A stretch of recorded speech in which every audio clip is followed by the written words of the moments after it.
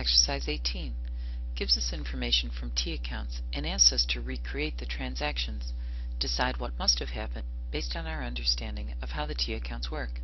So when we look at letter A includes a debit to cash for $12,000, a debit to equipment for $15,200, a debit to automobiles for $24,000, and a credit to Bell's capital account for $51,200. So we have three assets increasing and a credit to the owner's capital account, indicating that this was an investment by the owner. So Bell created a new business and invested $12,000 cash, $15,200 of equipment, and $24,000 in automobiles. Letter B includes a debit to prepaid insurance and a credit to cash for $4,800. The company paid $4,800 in cash in advance for insurance coverage.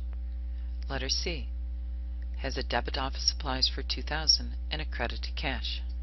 The company paid $2,000 in cash for office supplies.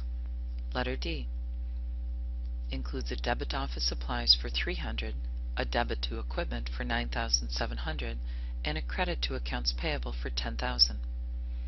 We have two assets increasing and a liability increasing. The company purchased $300 of office supplies and $9,700 of equipment on credit. Letter E debits cash for $9,000 and credits delivery services revenue for $9,000. The company received $9,000 in cash for delivery services provided. Letter F includes a debit to accounts payable for $4,600 and a credit to cash. The company paid $4,600 in cash toward accounts payable.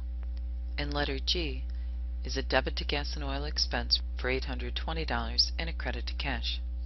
The company paid $820 in cash for gas and oil.